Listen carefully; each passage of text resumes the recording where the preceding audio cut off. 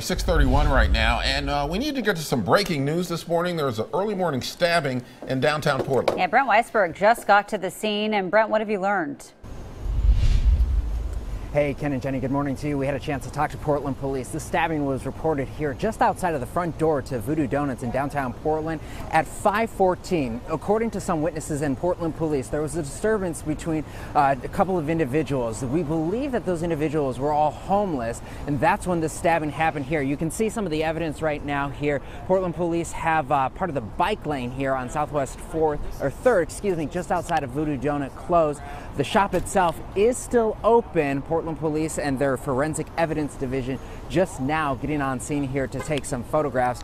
Had a chance to talk to Portland police, and they are saying that the suspect in this case has not been taken into custody. The man who was stabbed has been taken to OHSU. He is expected to be okay, but we don't have specific details about this. Anyone who has information on this case, ask to call 503-823-3333. Reporting live in downtown Portland, I'm Brent Weisberg for KOIN 6 News. And of course, we'll have much more on this coming up at noon as we learn more about the situation. Thanks, Brent. A Portland police officer